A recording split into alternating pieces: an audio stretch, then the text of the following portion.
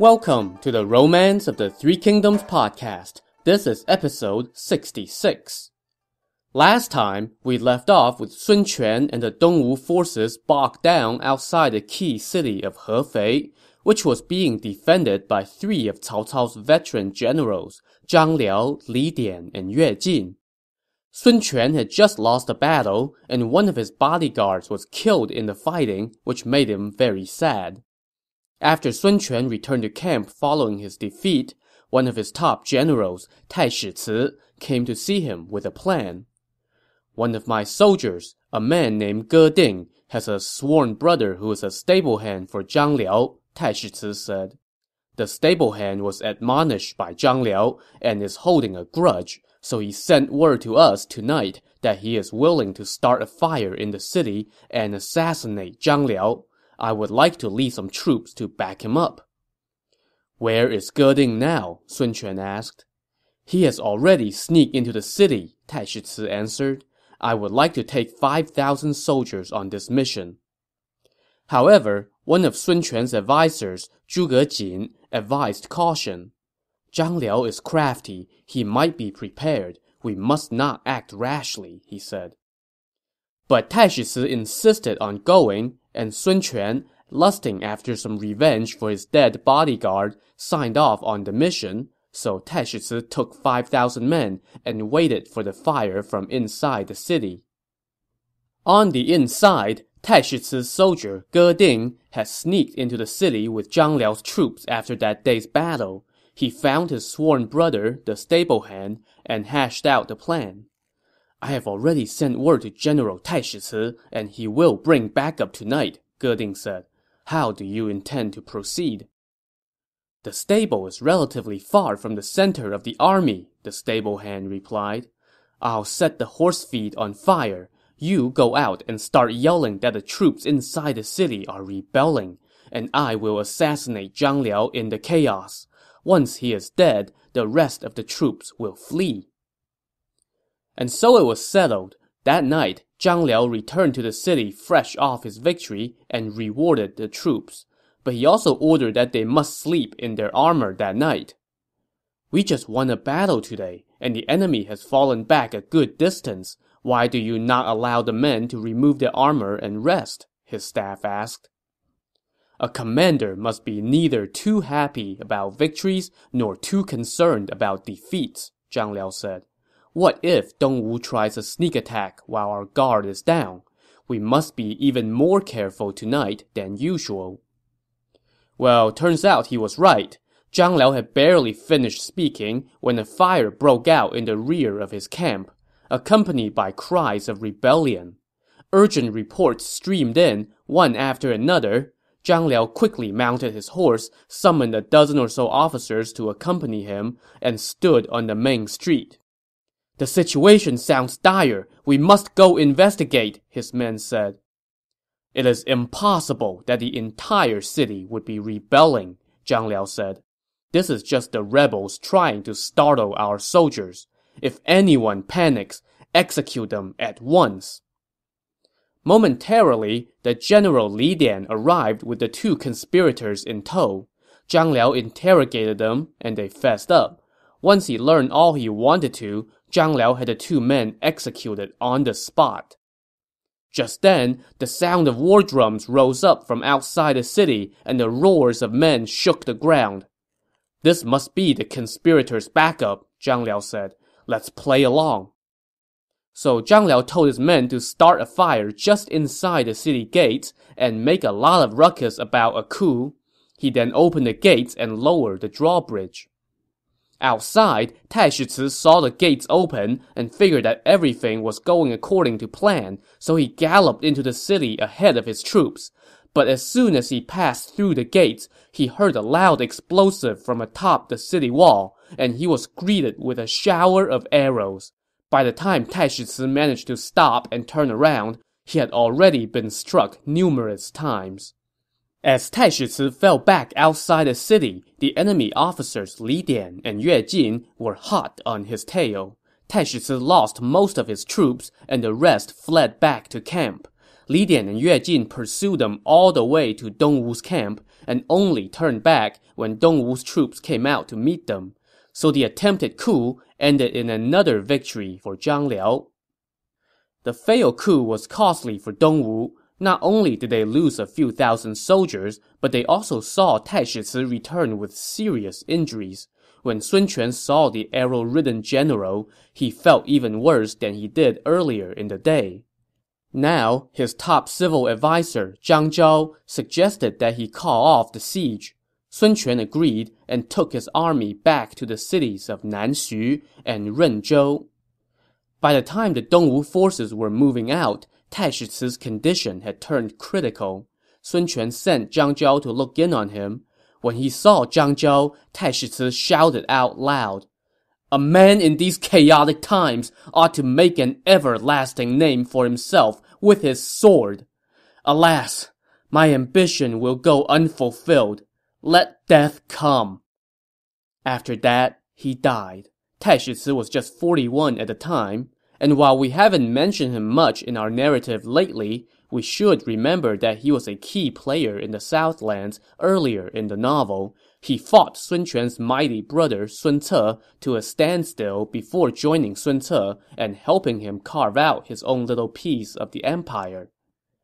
When Sun Quan heard about Taishici's death, he was beside himself with grief.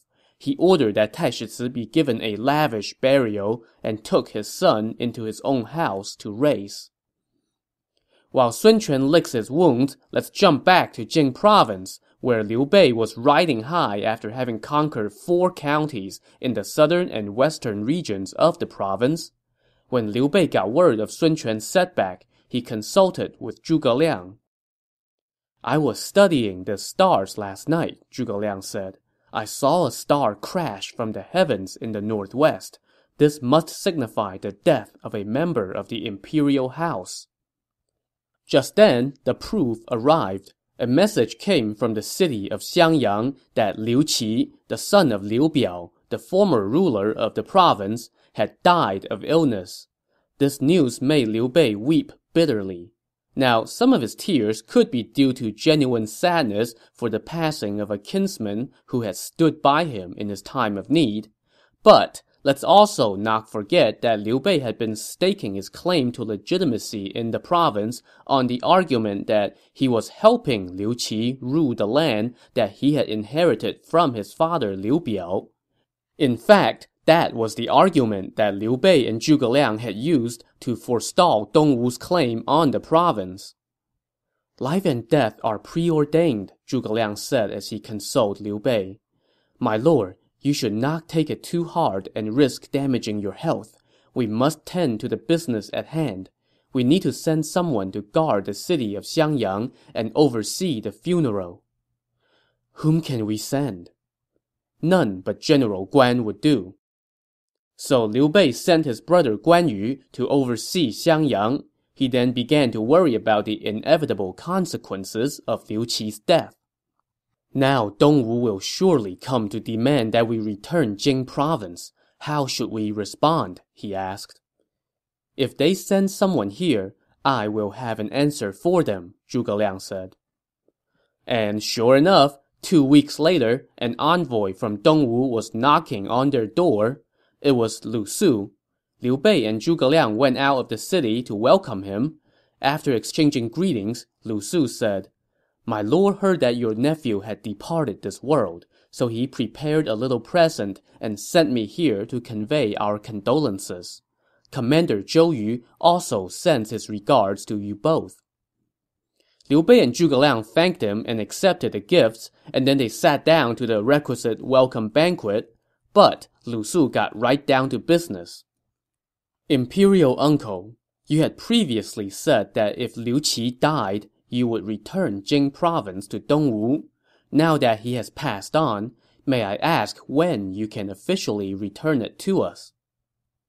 "Please, have some wine and we can talk about it," Liu Bei answered.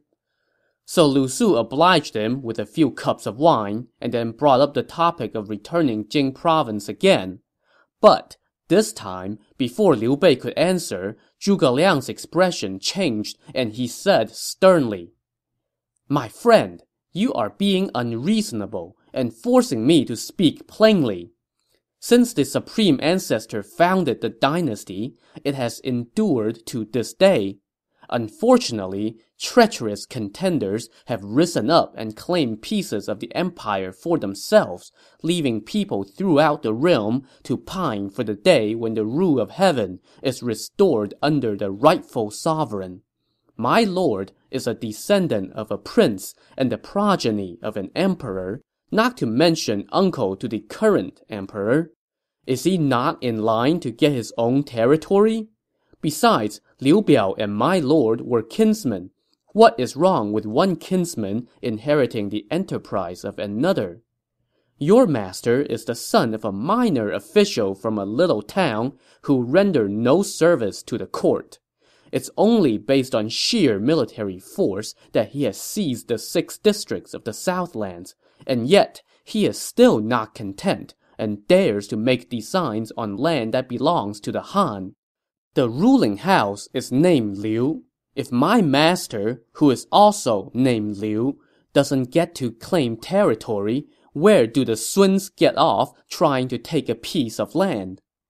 Furthermore, during the Battle of Red Cliff, my master expended much labor, and our men fought hard. Dongwu did not win that battle by itself. If I had not summoned the southeastern winds, how could Zhou Yu have tasted the slightest bit of success? If the Southlands had fallen, not only would the 2 Qiao ladies be residing in the Bronze Bird Tower now, but even your own family might not be safe. My lord did not answer you just now because he expected that a high-minded man like you should understand such things without them being spelled out. How can you be so oblivious? Well, this little spiel from Zhuge Liang left poor Lu Su speechless. After a brief silence, he muttered, "There is some truth in your words, but it puts me in a difficult spot." "How so?" Zhuge Liang asked. "Back when the imperial uncle was in dire straits, it was I who brought you, Master Zhuge, to see my lord. Later, when Zhou Yu wanted to attack Jing province, it was I who talked him out of it.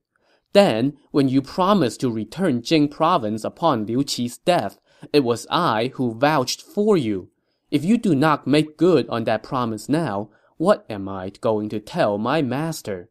My lord and Commander Zhou would surely get angry.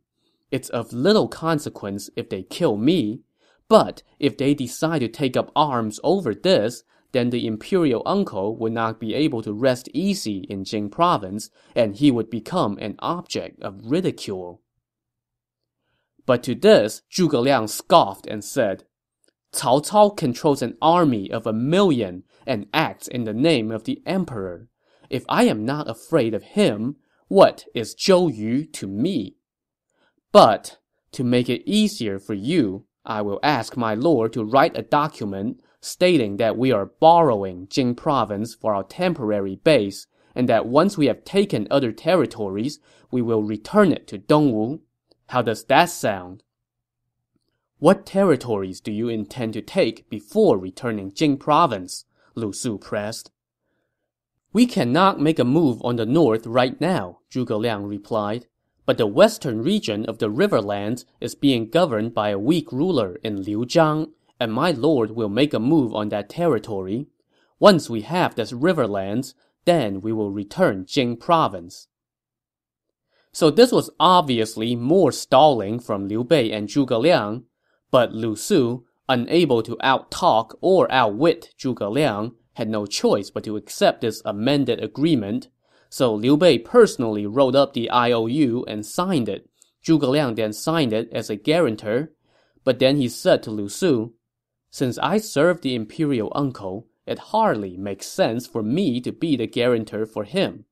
Might I trouble you to sign as well, so that this would satisfy your master?" "I know the imperial uncle is a man of honor and compassion who will not let me down," Lu Su said as he signed the document and stashed it away. After the banquet ended, Liu Bei and Zhuge Liang saw Lu Su off at the docks, As they exchanged parting words, Zhuge Liang fired one last salvo.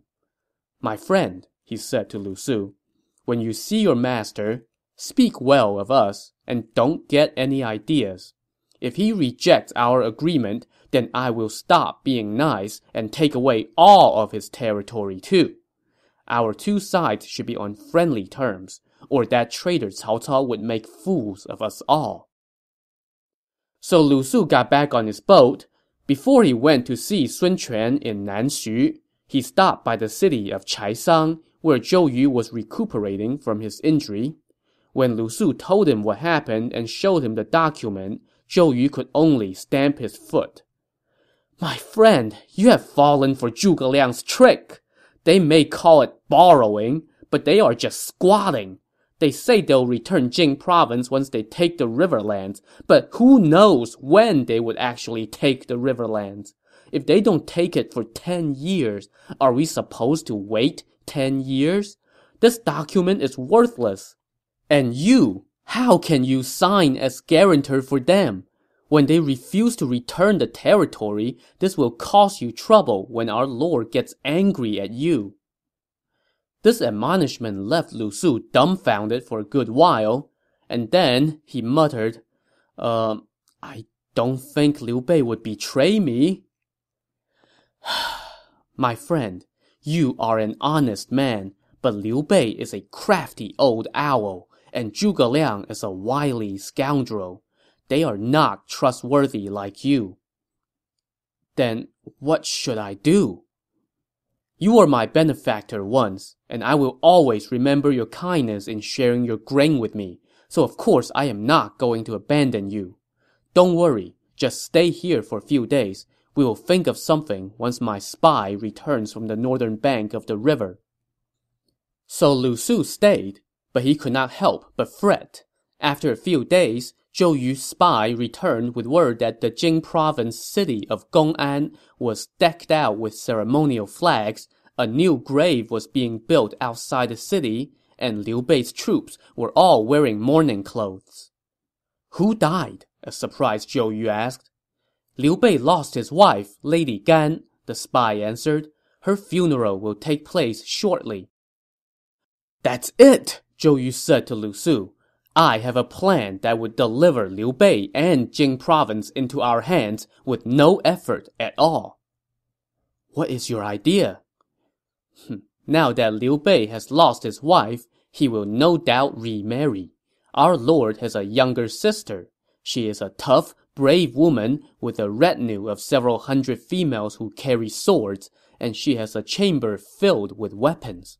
She is a woman to outman any man. I will write to our lord and advise that he send a matchmaker to Jing province to convince Liu Bei to come south and marry our lord's sister. Once we lure him to Nanxu, instead of a wedding, he will be thrown into prison. Then we can exchange him for Jing province.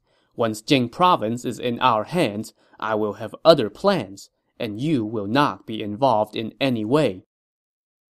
Lu Su thanked Zhou Yu for this plan to bail him out, so Zhou Yu wrote a letter and sent Lu Su to deliver it to Sun Quan in Nanxu. First, Lu Su told Sun Quan about the whole borrowing Jing province agreement and showed him Liu Bei's document. Sun Quan was, just as Zhou Yu predicted, incensed. "You are so muddle-headed," he admonished Lu Su. "What is the use of such a document?" "My lord, here's a letter from Commander Zhou," Lu Su replied. "He says this plan will ensure the return of Jing province." Sun Quan read Zhou Yu's letter and nodded in agreement, and his anger vanished. He then began to mull over whom to send as a matchmaker. Suddenly, it came to him. None but Lu Fan can take on this task, Sun Quan thought to himself. Lu Fan was one of the Southland's veteran civil advisors. Sun Quan now summoned him and said, "I recently heard that Liu Bei lost his wife. I have a younger sister and hope to marry her to Liu Bei so that we will be forever joined by marriage and work as one to defeat Cao Cao. You are the only one who can serve as matchmaker. I hope you will go to Jing province and convey my wishes. So a quick note here, the role of matchmaker was extremely important for ancient Chinese marriages, and to be a matchmaker between statesmen was, as you can imagine, a great honor. Lu Fan accepted the order and sailed to Jing province with a few attendants. On the other side of this marriage proposal, Liu Bei was presently caught up in a melancholy spell as he mourned his dead wife. One day, he was making small talk with Zhuge Liang when he got word that Lu Fan had arrived.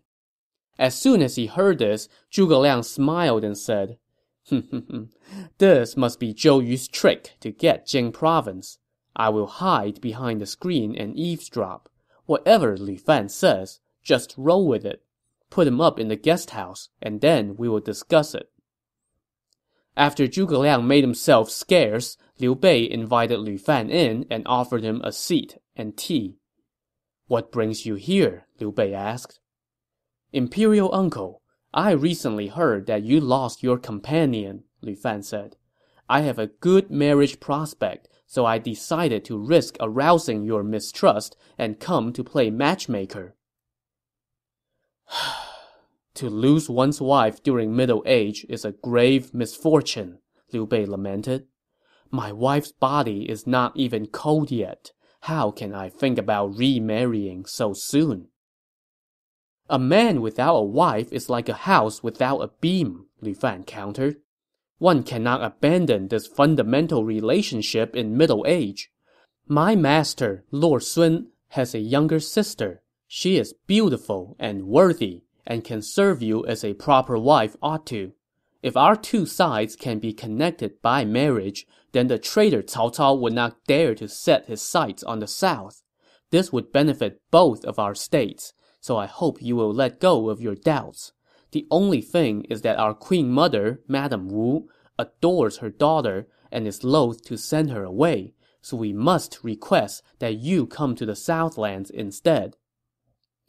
Does Lord Sun know about this? Liu Bei asked. If I had not first presented this idea to my lord, how would I dare to come suggest it to you? But I am already past 50, and my hair is turning gray. Lord Sun's sister is in the prime of her youth. I am afraid it would not be a good match. Not so. Lord Sun's sister may be a woman, but she has a stronger will than a man. She often says that she would not marry anyone who is not a hero of the land.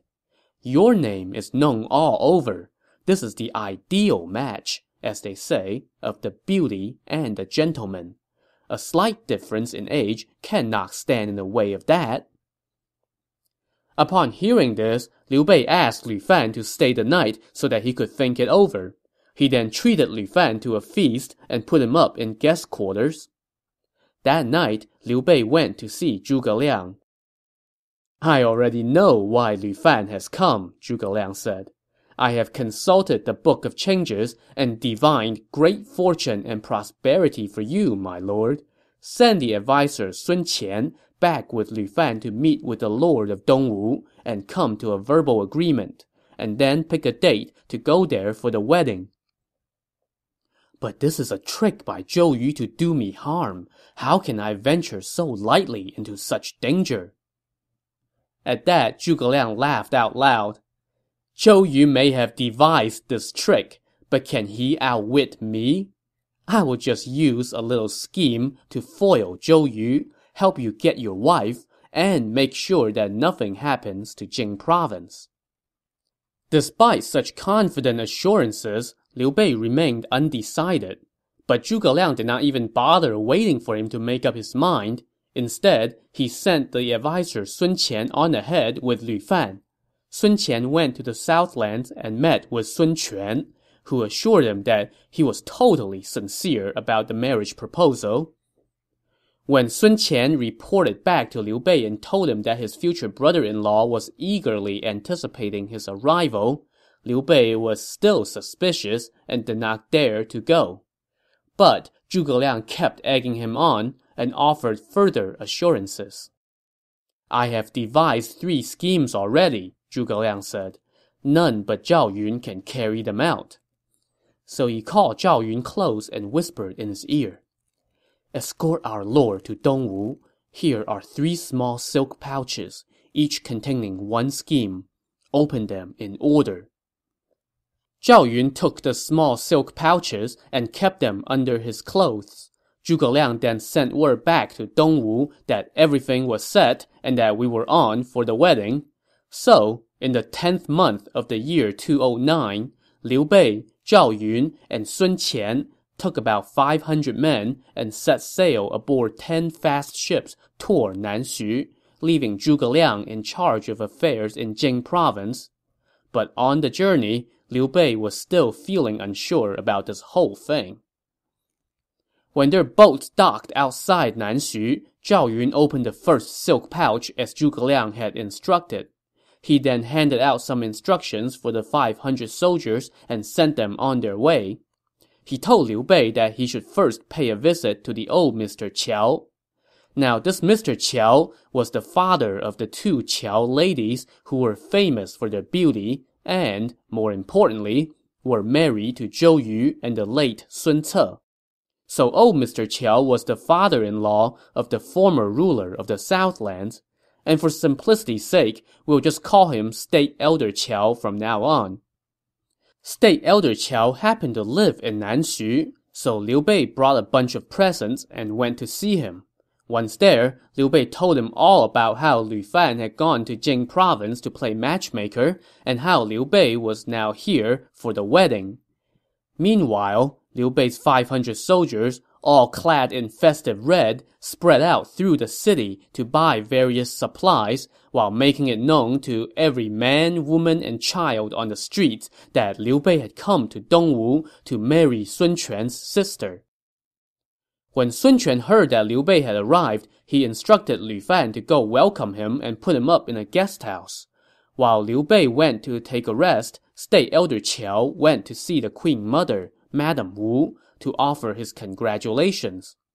Now, remember that this whole lure Liu Bei here with a fake marriage proposal and imprison him idea was concocted behind Madame Wu's back, so she was completely in the dark about this. "What are you congratulating me on?" she asked State Elder Qiao. "Your precious daughter has been betrothed to Liu Bei, and he is already here. Why are you still playing dumb?" State Elder Qiao said. "Wait, my daughter is what now?" Oh boy, we're gonna have some fun watching Sun Quan explain this one to Mom. To see how this family drama will play out, tune in to the next episode of the Romance of the Three Kingdoms podcast. Thanks for listening.